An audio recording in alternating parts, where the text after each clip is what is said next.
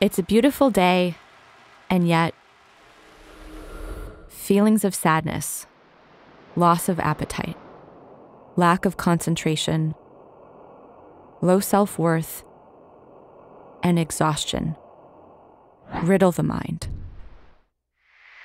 This is depression, and around the world, more than 300 million people suffer from it, making depression a global disability.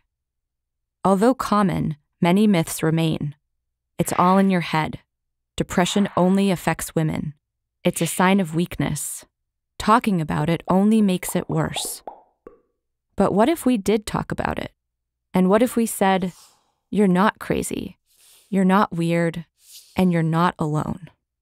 When depression is managed effectively, it's easier to lead a normal life. Meditation won't solve depression, and it often requires medical support.